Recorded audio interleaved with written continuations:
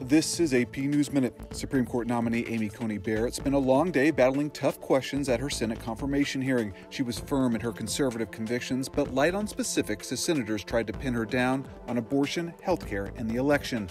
Two of the world's most famous athletes have announced they've tested positive for COVID-19. Portuguese soccer star Cristiano Ronaldo and golf's Dustin Johnson both announced they have tested positive for the virus. Fearful of a second wave, governments across Europe are ratcheting up restrictions in an effort to contain the coronavirus. The continent recorded its highest weekly number of new confirmed infections since the start of the pandemic, and a rare fossilized skeleton of an Allosaurus, ancestor of the T-Rex, was bought at auction in Paris for almost $3 million. The 150-year-old remains were found in Wyoming in 2016.